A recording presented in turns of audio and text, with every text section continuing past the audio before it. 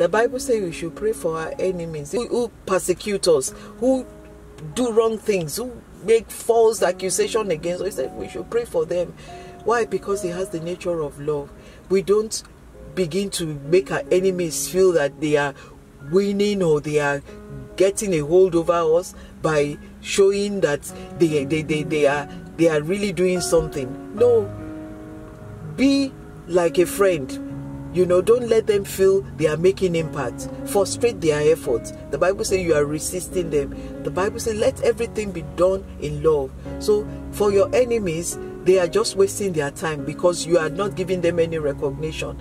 You pray for them, you keep moving on. They are just there to keep taking you further and further because they are making themselves like a step for you, because you keep overcoming them and moving to the next level, overcome them, move to the next level, because you refuse to be stopped by them, you refuse to be distracted by them, you refuse to be grounded by them. So give your enemy no recognition. Pray for them that they will see the light and make a U-turn to the kingdom.